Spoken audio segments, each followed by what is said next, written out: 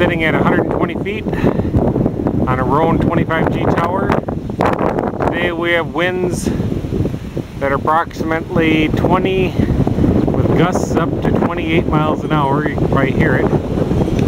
And she's putting out today anywhere from 1.6 all the way up to 2.2 kilowatts. Sometimes a little bit higher even. She's spinning pretty good there today. It's actually a hybrid unit. So we have the wind, and we also have 4 solar panels. With the combination of both, it does quite well.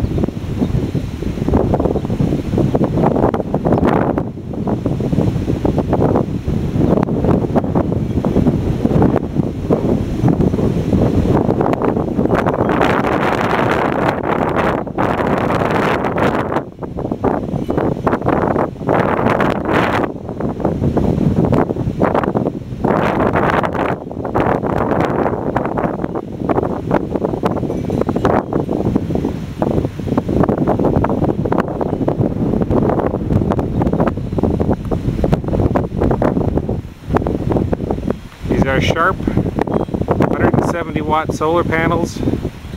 They're 170 watts a piece.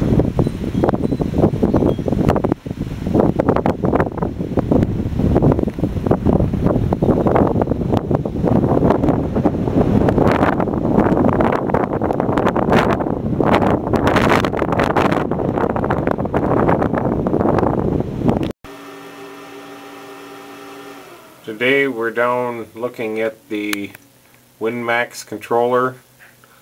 Wind speeds are varying anywhere from 9 up to 20 miles an hour. Currently the unit is putting out 20 amps, 23 amps, and if we look on the, let's see if we can get a reading here. On the Outback, we can't read it very good. It's trying to focus, but it's 0.7 kilowatts, 0.6 kilowatts. This is the Outback unit. It works quite well with the combination of the wind and solar. It is doing quite well for us. Currently it's at 17 amps coming in on 48 volts. And it's producing 0.6 kilowatts back to the grid. Great unit. It's putting out more than we expected. I really appreciate the guys at Applied Magnetics.